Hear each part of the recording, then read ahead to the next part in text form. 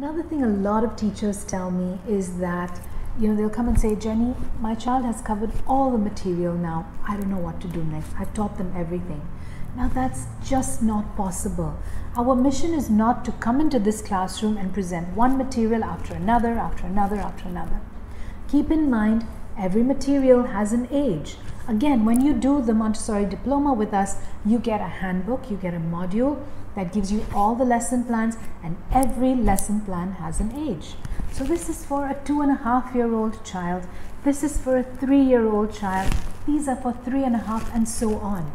So we do not have to present it too early. I should not be presenting an activity for a 4-year-old child to a 2.5-year-old child.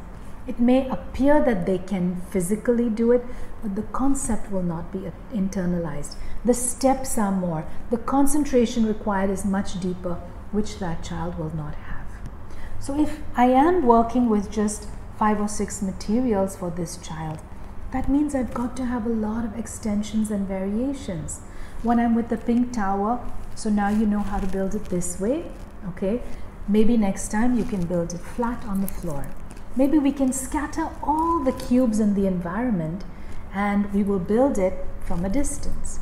Maybe we can build it wearing a blindfold.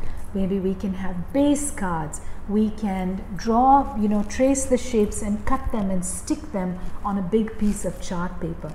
There are a lot of things that you can do, which we do teach in our courses, but the internet is also full of ideas of how you can vary this material.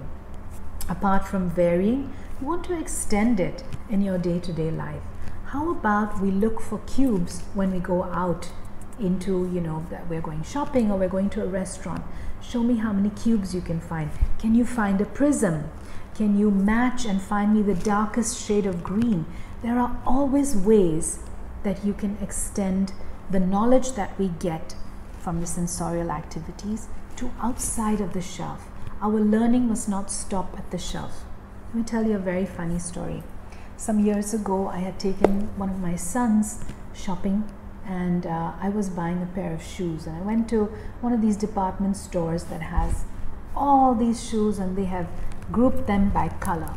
All right.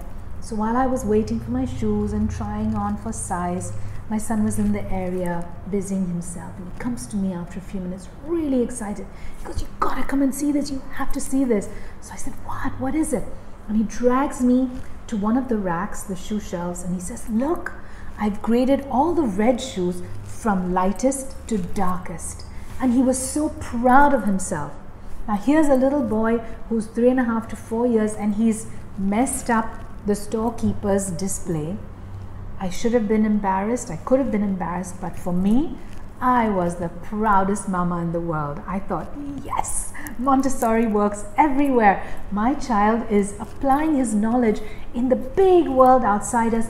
That is exactly what they're supposed to be doing with this knowledge. And let me tell you something, he graded it perfectly. It was beautiful. I could have shouted it from the mountaintops. So take that knowledge, whatever it is, and extend it into your day-to-day activities. You're in a shop and the child is trying on clothes. You have to buy clothes for your child. Which one feels soft to you?